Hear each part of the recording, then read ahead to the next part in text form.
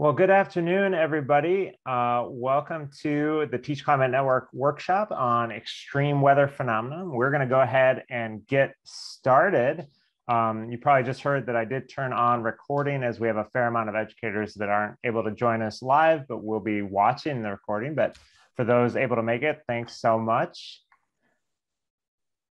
I'm sure by now most of us are pretty comfortable with Zoom, but if you don't mind turning your video on, if you're able, just as we know, it creates a little more sense of community as we move forward today. Do keep yourselves on mute, and then you can either turn on or off closed captioning, and we'll go ahead and get started. So yeah, today we're going to be talking about exploring extreme weather phenomenon. This is the first session of our Teach Climate Network workshops, which will go at least through January, probably all the way into March. And I'll talk about our next one at the end of the session today. But my name is Seth Spencer, and I am the Teach Climate Network coordinator for Climate Generation. I use he, him pronouns. And I'm coming to you today from Apple Valley, Minnesota, which is the traditional and contemporary home of the Dakota and Anishinaabe people. Climate Generation does begin all of our presentations with a land acknowledgement that is a way that people insert an awareness of Indigenous presence in land rights in everyday life. And it can be an explicit way to recognize the history of colonialism and First Nations in our country. So I would really appreciate if you can go ahead and do a quick introduction of yourself in the chat, name, if you'd like to throw in your preferred pronouns, where you're coming from today, and if you do know your any Indigenous populations that share that land. And I'll go ahead and put a link in to the chat. I will be sharing the presentation with all of you, a link a little bit later, but it is live editing. So I'm going to wait until we get a little further along in the presentation to do that. But yeah, if you have a chance to go ahead and introduce yourselves in the chat, that'd be wonderful.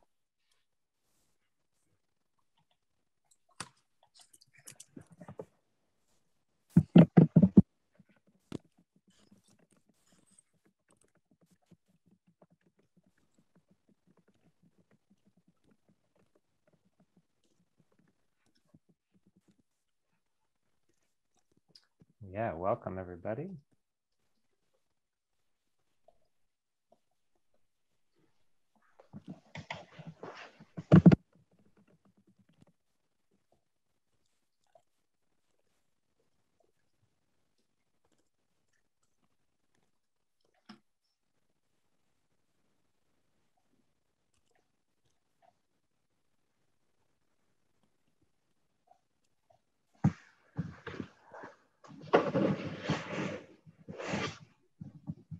And I am hearing a little bit of background noise. If you haven't already, if you can go ahead and put yourselves on mute. I think I'm seeing everybody now, but yeah, we'll go ahead and get started. So if this is your first interaction with Climate Generation, thanks so much for joining us. I want to give a little bit background of Climate Generation's mission and vision, just to give you kind of an idea of why we're even talking about extreme weather phenomenon in the classroom, or really connecting students to understanding the ways that extreme weather phenomenon are related to climate change, as well as possible projects and ways you can look at extreme weather and really look at solutions or mitigation efforts. So Climate Generation's vision is to ignite and sustain the ability of educators, youth, and communities to act on the systems that perpetuate the climate crisis. We will accomplish this through three overarching strategies that are guided by Climate Generation's team, which is to overcome science disinformation, center anti-racism and systemic equity, and personalize and localize climate change action. So the first thing I'm going to have you all do, because I do hope that today can be fairly interactive, is I'm going to have you do a quick poll. So if you haven't used slido.com before, all you have to do is go to, just type in your browser, slido.com, And then it's going to ask you to punch in that number right there, 588-327.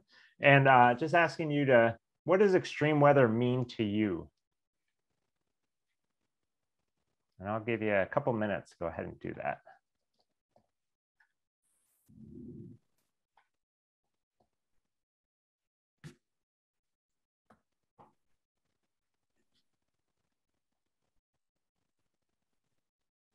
And I'll put the link in the chat as well.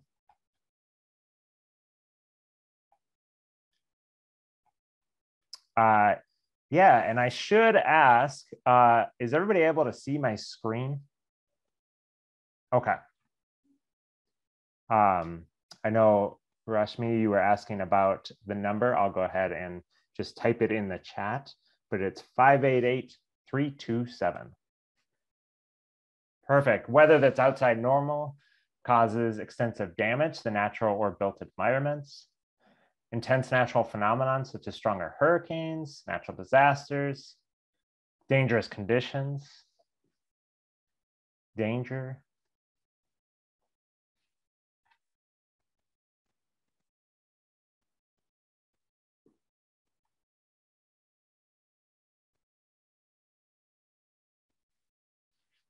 More severe weather events, weather that's not standard. Yeah, I'll give folks just about 30 more seconds and then we'll move on. Weather events occurring more frequently that used to be called the 100-year events. And yeah, thank you to whoever wrote that. The used to be is really important because we'll talk about that as we go forward too.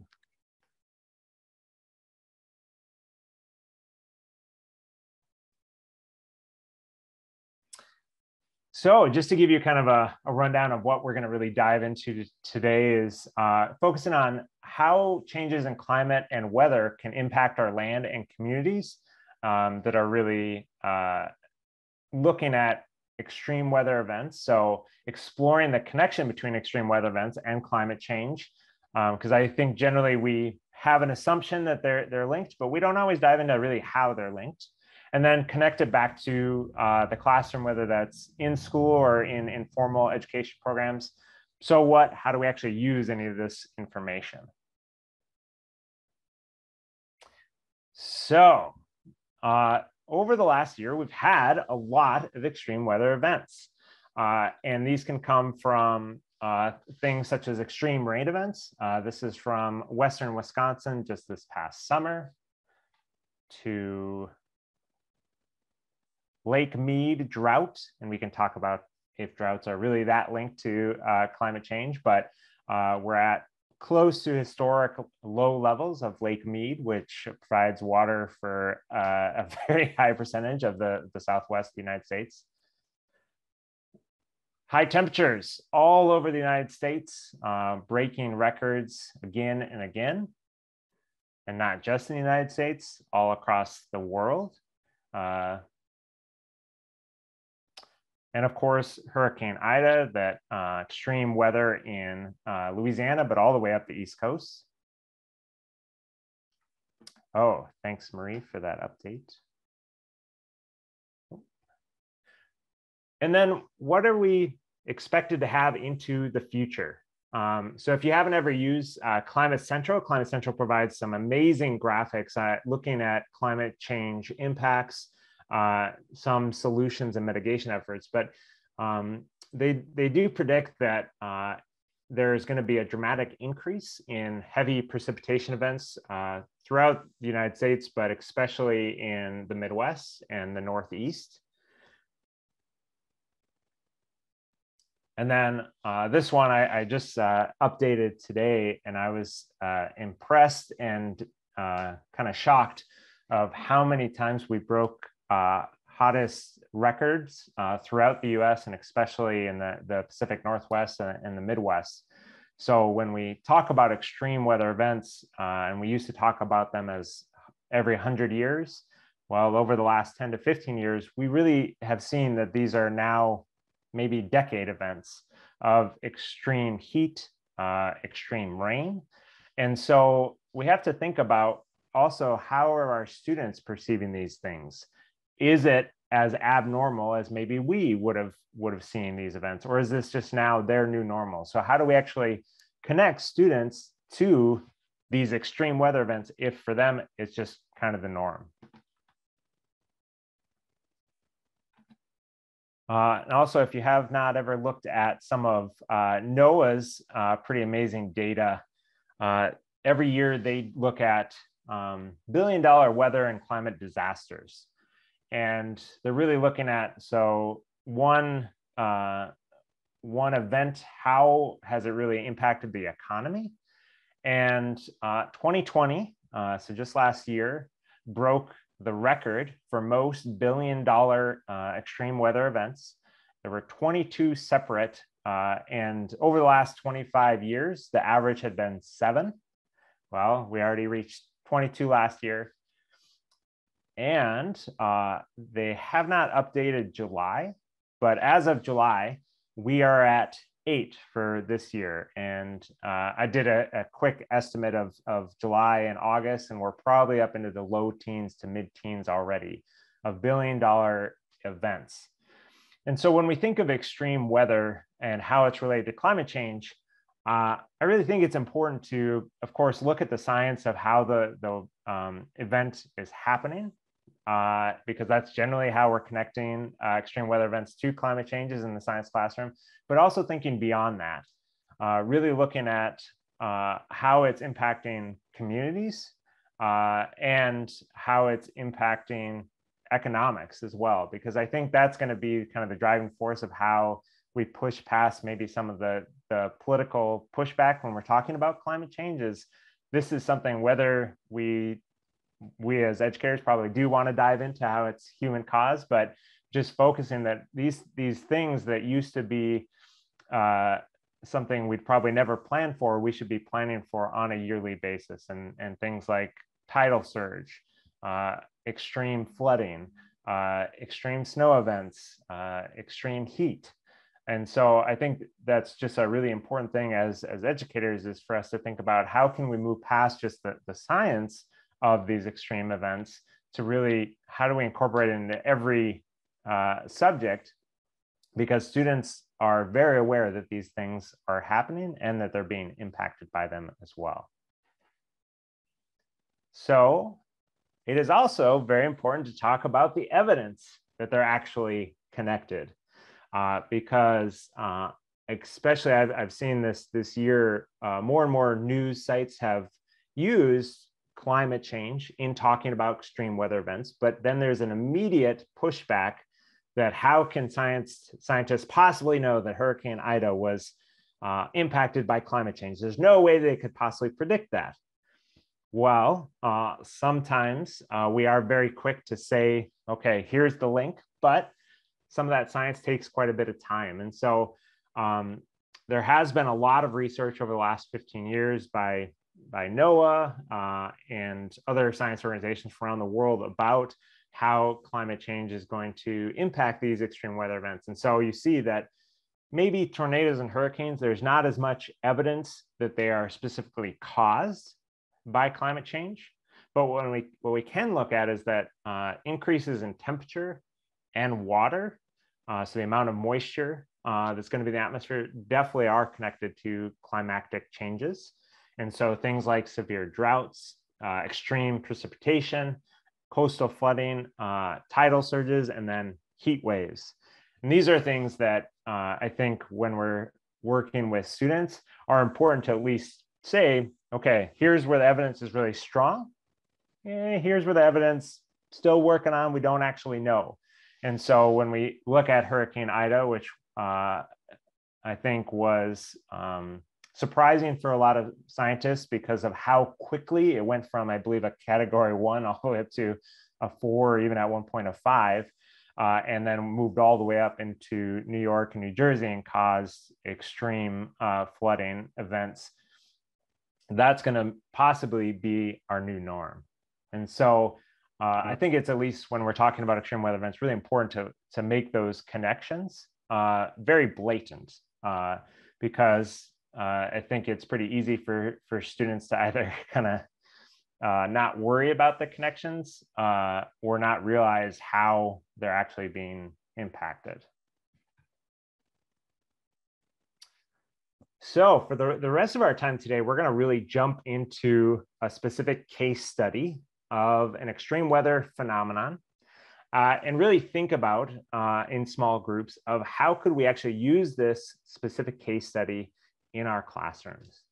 As I mentioned, I am from Minnesota. I'm actually from Duluth, Minnesota, which is right on the tip of Lake Superior. And so this case study is from Duluth, and it has to do with Lake Superior.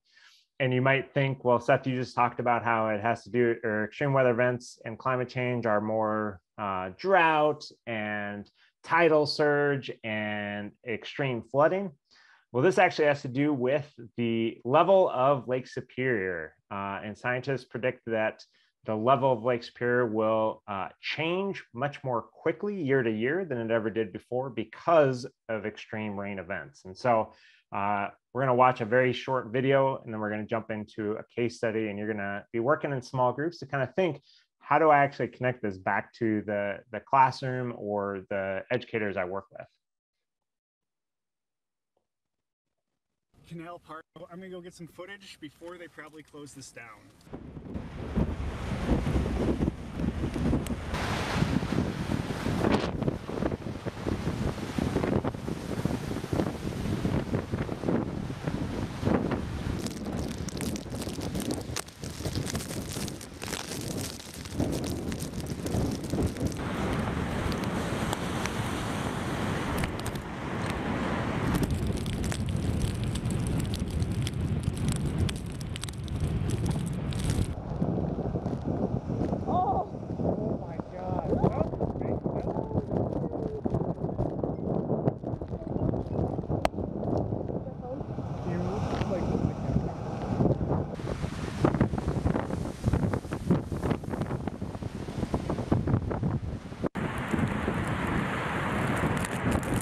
That person is standing in a parking lot at the moment.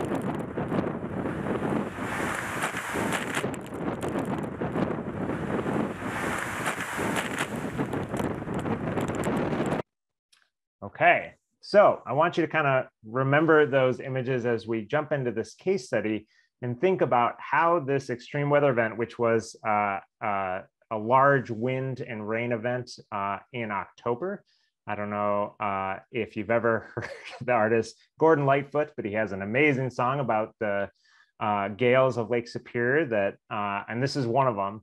And where those people were standing, we're in a parking lot, and there's kind of a famous lake walk right along the lake that over the last 5 years has been destroyed 4 times. And so that's really what we're going to be looking at, is how an extreme weather event impacts the community, and how does the community respond to that.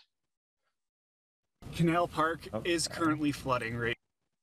Okay, so last year, right at the end of 2019, Minnesota Public Radio did a really in-depth look at how Lake Superior was impacting the community of Duluth, and specifically this very popular tourist spot, the Canal Park Lake Walk. And so what I'm going to be doing here in a minute is sharing a link to a news article. I'm going to give you a few minutes to read through that, and then I'm going to be sending you all into breakout rooms. And really, I'll come back to this slide in just a second. I want you to be thinking about, so what factors could possibly increase these extreme weather events?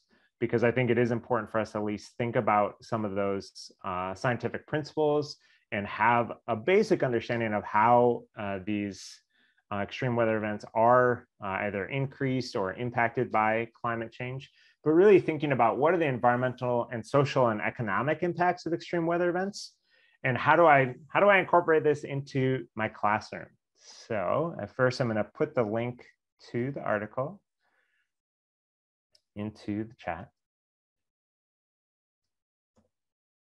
And I think everyone should be able to get that.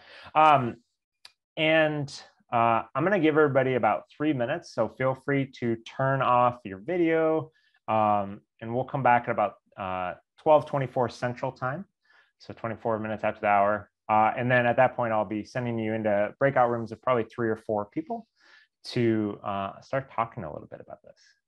So yeah, go ahead and feel free to turn your video off if that's easier for you to read, but I'll stop talking. And I think we had somebody just enter, and I'll just put in the chat a link to an article that we're reading. I'm giving folks about another 30 seconds to kind of wrap up their reading. No worries if you don't finish the whole thing. But then I'm going to be sending folks into breakout rooms for about 15 to 20 minutes. I'll kind of see how we're doing to really chat with each other, because all of my experience, I can share all of my thoughts and everything, but it's really a chance to talk with other educators about how you would actually use this, whether it's with other teachers or with students, to really talk about, okay, we've got extreme weather events.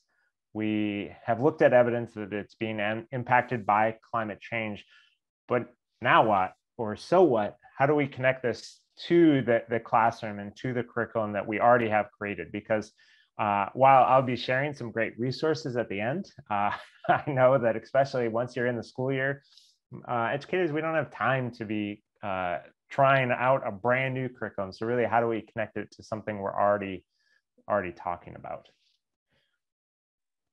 And we've got one more person that just entered. So I'm going to recreate our rooms one more time, and then I am going to be sending everybody to breakout rooms. And I'm going to have folks come back. Let's shoot for about 12:40 Central Time, 40 minutes after the hour, and we'll kind of see if I can give you a few more minutes since we've already had a chance to read.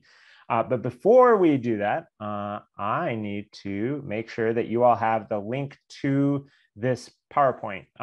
If you'd like, you can take notes.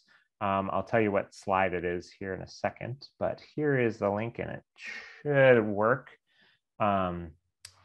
Yeah, slide 23 is going to be where you can just put in notes. But generally, I want to think about, how do we connect this back to the classroom?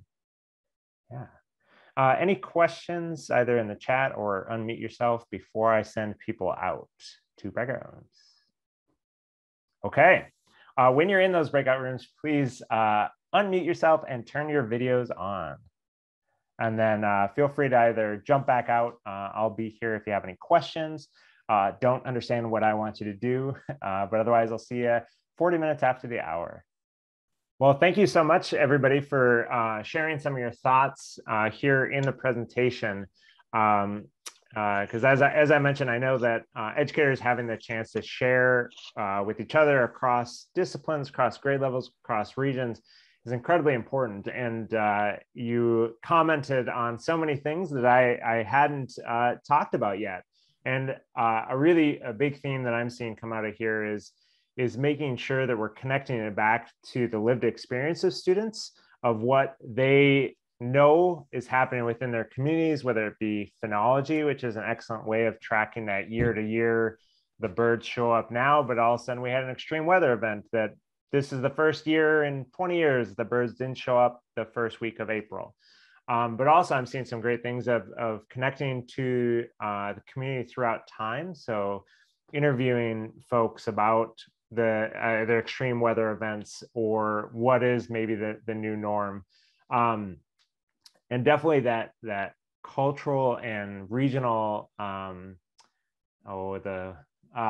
making sure that it's connected back to what people are interested in or do. And so what I mean by that is, in Minnesota, often when we're talking about climatic changes and extreme weather events, we connected back to ice, of when where you got to get your fishing shack off the lake, or when is it safe to skate, and how not only climate change but extreme weather events can really impact that, or that we're having some pretty horrendous conditions for dairy farmers this past summer, due to both the heat dome that we're having, the drought that we're having, and then the smoke from Canadian and northern Minnesota wildfires that we're all having. And so I think students can sometimes be focused on what's happening right in their area, and kind of not always be aware that something might be new or abnormal. And so again, connecting it back to that shared experience of the entire community is really important. And one thing that I hadn't yet mentioned, but is incredibly important when talking about climate change and extreme weather events, is that it's not equitable. And I think it's really important as educators for us to kind of keep that in mind and also make sure that our students understand it. I think this term of climate migrant or climate migration is going to become more and more a normal thing to think about, but that most communities can't do that. They don't have the means. And so there's lots and lots of research that after hurricanes, predominantly wealthy or sometimes white communities are able to move to other areas that aren't impacted by flooding year after year. But that if you don't have the means, you have to stay and deal with it. And so both as kind of in education, but also just on the like regional and statewide policy, that is all things that we have to be thinking about moving into how these 100-year events are now decade or even every 5-year events. So in the 15 minutes that we have left today, I want to make sure that we get to a few resources, but also leave some time open for any questions that you all might have. So I want to make sure that we talk about some resources that are not climate generation, because we are not the leader in extreme weather events or talking about some of the science behind climate change. And so in that presentation that I shared, and I'll put it in the chat again at the end, in the notes section are all the links to any resources that I share. But there's some pretty great ones out there. Of course, National Geographic Education has some great resources on extreme weather events and climate change. National Center for Science Education, and one of my personal favorites over the last few months has been this Yale Climate Connections, because they're really amazing at taking visual data and making it easy to understand what is happening, whether it be with extreme heat or just data over time, and we use them quite a bit. And if anybody has any question about any of these resources, feel free to open up the chat, or you can, at this point, unmute yourself and just shout it out. But of course, I got to make a plug for Climate Generation's resources and curriculum. We talk about extreme weather throughout of our curriculum. We don't have a specific module or curriculum that focuses on it. But as you can see, all of our curriculum is interdisciplinary, standards supported. Most have been updated to next generation science standards. A few are really focused on Minnesota specific, but of course, free to download. And then right now we have curriculum from grades 3 all the way up to 12th grade. As I talked about at the beginning, this is the first of our Teach Climate Network workshops going into the fall and winter. And so our next one is going to be Wednesday, October 20th. And Josna Harris, our Director of Special Projects and Partnerships, will be kind of sharing some tips and strategies for talking about climate change and making connections through storytelling. And I'm very excited for this. Josna is amazing at this. And she's also the leader of our Talk Climate Institute. And so it will just be a great opportunity to kind of think outside of just talking about the science of climate change, but really the importance of thinking back to how are students being personally impacted and how do they share that personal impact with the outside world. Also, the Teach Climate Network has started to try something a little different this fall. We're going to be having monthly Ask an Expert Twitter chats under the hashtag Teach Climate Chat. And so just last week, we connected with 2 climate scientists from the University of Minnesota to ask about how extreme weather events are connected to climate change in their professional experience. And you can go ahead and go look back through that if you're on Twitter under Teach Climate Chat. And they both did an amazing job of using visual representation of really showing not only that long-term trend, but even this past summer of what was something that was eye-opening to each of them about how maybe our science is a little slow. We're maybe a little behind of what is actually happening with climatic changes, and that we can't be stalling. We have to be taking action now. Then, of course, our next one is going to be here on October 14th. And I realize this graphic does not have a date on it, but it is October 14th at noon. And if you get any newsletters or anything from Climate Generation, we'll definitely post all of that. But we're going to have two wonderful storytellers from the Clio Institute and ACE Space, Reb Anderson and Natalie Rivas, join us on Twitter. And if you're not able to join live, you can always send me questions that they might be able to answer about how do we make these connections in our communities to folks being personally connected to climate change. And then, of course, if you aren't on our Teach Climate Network, we always recommend that you join, because then you don't have to be searching through all the communications to find out about these events, but also we do share resources on our Teach Climate Network hub. And you can see that we are now working throughout North America. And so it's just a really great opportunity to join a network of educators that really understand the importance of connecting students with climate change impact solutions and mitigation efforts. I just saw a question about, is there any information about Talk Climate 2022? So Talk Climate is something that Climate Generation puts on usually in February or March. To really talk about how do we share our climate stories, whether as educators, whether it's in the news media, policymakers. We don't have any specific dates yet, but my guess is that we'll start putting that out in the next month or so. And then, of course, if you're looking to engage with us, we've got lots of different ways. You'll probably see that in the next week or so, we're going to really jump into the Conference of Parties, or COP26, as we do have an amazing delegation of educators and change makers heading to Glasgow. At this moment, they're heading there right at the end of October for COP26, the first week of November.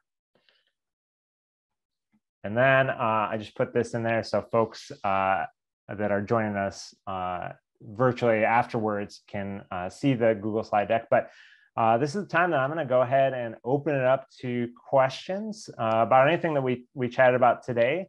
And so I want to thank you so much for joining me. And yeah, if you have any questions, go ahead and turn yourselves off mute or put it in the chat. I'm going to go ahead and stop sharing my screen.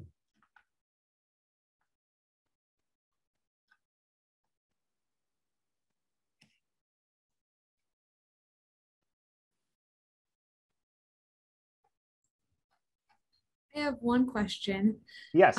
So for the Teach Climate Network, is that more of a folks tune in and receive information, or is it a networking opportunity for educators? Yeah, that is an excellent question. I will say that at this point, there is an area of our Teach Climate Network hub that educators can communicate with each other, share ideas. It's not utilized very much, and we are going to be transitioning to a new platform in the next few months, where I really hope that that is a key thing, because we know that educators sharing ideas is really important to actually having new concepts that you can use in the classroom. So I would say that you can definitely hop in there and see if folks are communicating, but really these workshop opportunities are probably the best way to get online live and chat with educators, and then also just make some of those connections. But then if you're looking for connections within your region, definitely reach out to me and we can see if we can either set something up, or if there's already a network that I know that is already happening, because there's Climate Generation. We hope that we're a national leader, but we know that in order to localize those impacts and solutions, there are some great organizations throughout North America that are already doing all of that. So yeah, and I know some folks have to head on out, but again, will this recording be available to participants? Yes, thanks, great question. I guess it will be a couple days until I can get that recording both on our website, but we'll also send you an email with the recording. all of the links that I shared today, and then some additional resources. Seth, I wanted to find out which of those curriculums are really Minnesota-based. Yeah, that's. So I don't click through all of them. I mean, I want to. We luckily make it fairly easy that when you look at our website that has our curriculum resources, it will say Minnesota's something on the ones that are Minnesota based. So we have mostly they're Minnesota's Changing Climate for grades 3 through 8. And then I think it's grades 9 through 12. And we have a general Changing Climate. We have one that really focuses on the changing biomes of Minnesota. So. Okay, thanks. Yeah, and Rashmi, do you, we have a great question about clock hours, and I'm wondering if you need anything beyond the hours, or do you need a certificate of proof of that? I think just hours. Okay. You know, that's enough. Okay, perfect. Yeah. Topic and hours. Okay. Yep, I can definitely share that. All right, thank you. Yeah, yeah. Any other questions, everyone? Yeah, well, thanks so much for joining Climate Generation today. And yeah, definitely looking forward to connecting into the future. Oh, yes, thanks, Makala. I definitely, I know I missed a few things in there, but yeah, if anybody needs any additional links, but that is the link to our curriculum page. Awesome. Thank you, Seth. Yep. Wonderful to connect with you all. Thank you, Seth. Nice to meet you.